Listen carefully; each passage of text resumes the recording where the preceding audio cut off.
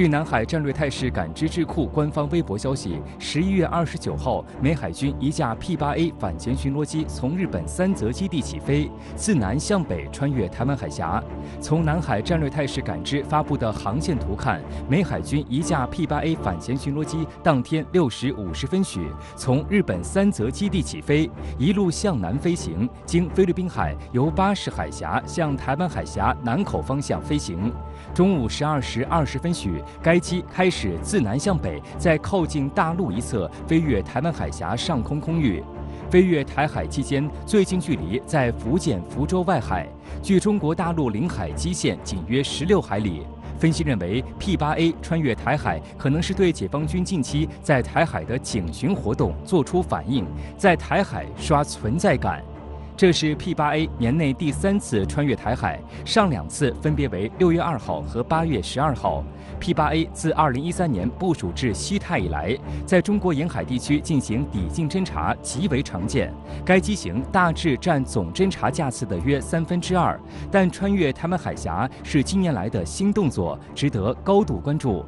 针对美军军机在中国沿海高频度抵近侦察，国防部新闻发言人吴谦大校此前就在国防部例行记者会上明确表示，美方加大对华挑衅施压力度，对此我们的态度清晰明确：一是反对，二是不怕。美方一些政客在大选前为了一己私利，极力破坏中美两国两军关系，甚至妄图制造意外事件和军事冲突。这种行径置双方一线官兵生命安危于不顾，置两国人民根本利益于不顾，置世界人民和平诉求于不顾，是极不得人心的。中国军队将坚定捍卫国家主权、安全、发展利益，坚定维护世界和地区和平稳定。美国媒体近日炒作所谓美增加在台兵力的话题。外交政策引述五角大楼国防人力数据中心的资料称，目前部署在台湾的美军数量进一步增加，共39人，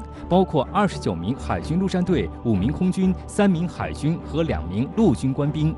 外交政策还称，美国国防部数据显示，奥巴马政府晚期到特朗普政府早期，约有10名美军在台湾，这一数字在特朗普离任时增加了1倍。到今年6月，美军有30名现役军人以及15名文职人员在台湾，其中包括23名海军陆战队员。而最新的在台美军数字与之前相比又有增加，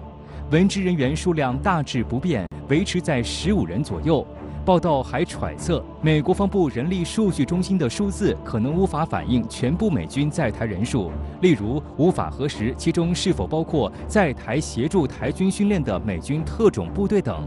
航空知识主编王亚楠指出，因为五角大楼国防人力数据中心的资料涉及美军海外驻扎的机密，不可公开查阅。能说得这么细致，不排除是美军内部故意泄露。